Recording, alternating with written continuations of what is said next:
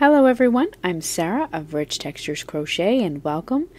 Today we are going to learn how to crochet the crossed double crochet stitch, which you can see here in front of you, and it is a quite pretty and elegant looking stitch, but it's also one that is quite sturdy as well. And that's because of these crossed double crochet stitches, which makes them a little bit thicker, alternating between these rows of single crochet stitches. So it is a lacy stitch. It is the same on the front as it is on the back, and it's an easy 2-row repeat. So thank you so much for joining me. I invite you to subscribe to my YouTube channel here, and don't forget to check out some of the other crochet stitch tutorial videos there. This channel is updated weekly, so thank you so much for joining me. I'm going to be using a 6mm crochet hook, as well as a little bit of the Caron Times Pantone yarn. And links to both of these items can be found in the description of this video. So let's grab our hooks and yarn and let's get started. For our stitch today, the crossed double crochet, it is worked in rows. So we're going to start by making our slip knot, and then make a foundation chain with a multiple of 2 chains. So today I'm going to start by chaining 22.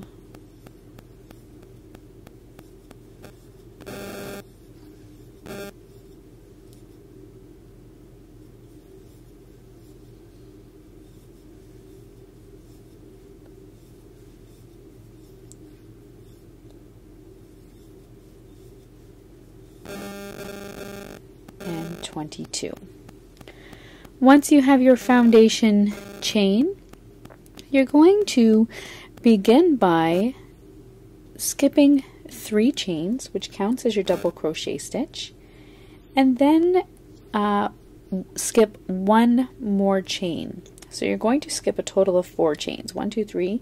3 is your double crochet, and 4 is going to be chain 1 space. So into your next stitch, you're going to work a double crochet stitch. So into the 5th chain from your hook, work 1 double crochet. We're now going to be working back into that 4th chain that we skipped. So we have our 3 that's a double crochet, and then we have 1 more chain here. We're going to work back into that chain, and we're going to work another double crochet stitch. So this is where you get your crossed double crochet. So yarn over, bring your hook back into that chain that you skipped, and when working into this foundation chain it can be a little bit tricky, but work into it, yarn over, draw up a loop, and draw your loop up a little bit so that it's almost the height as it would have been if you had been working in the stitch in front. So you want to be a little bit longer. You're then going to yarn over, pull through 2, and yarn over and pull through 2 more. That's your first crossed double crochet.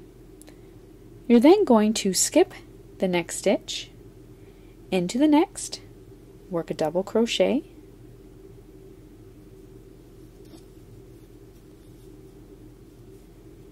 and then work a crossed double crochet by working back into that chain that you just skipped. So yarn over, insert your hook back into that chain that you skipped, yarn over, draw up your loop a little bit further than you would normally, yarn over and pull through 2, and yarn over and pull through 2.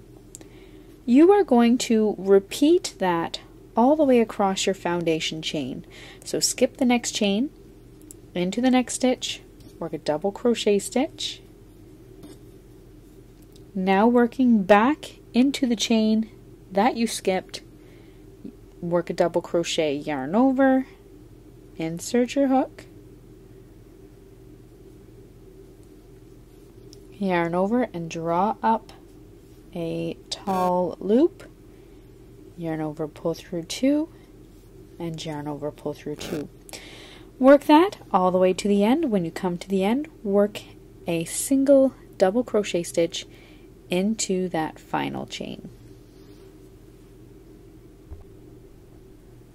When you come to the end of your row 1, you'll have 1 chain left. you're going to double crochet into that chain. For row 2, you're going to chain 1 and turn your work.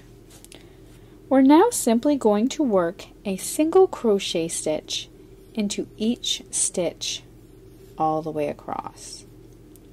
So single crochet into each stitch all the way across. When you come to the end of your row, you're going to chain 3 and turn your work.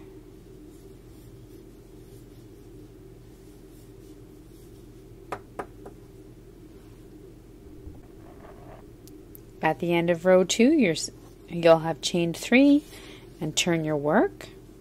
We're now essentially going to work in a similar way as we did down there with row 1. You're going to skip the next stitch, work double crochet into the next. Now working into that skip stitch, work a double crochet. And repeat that all the way across. Skip the next stitch, double crochet into the next. Now working into the skipped stitch, work a double crochet.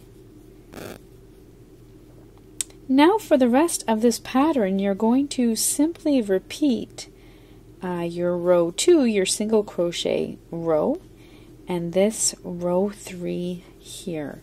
When you come to the end of this row, just as you did in that first row, you're going to finish off with a double crochet stitch into that final stitch, and that's all there is to working your crossed double crochet.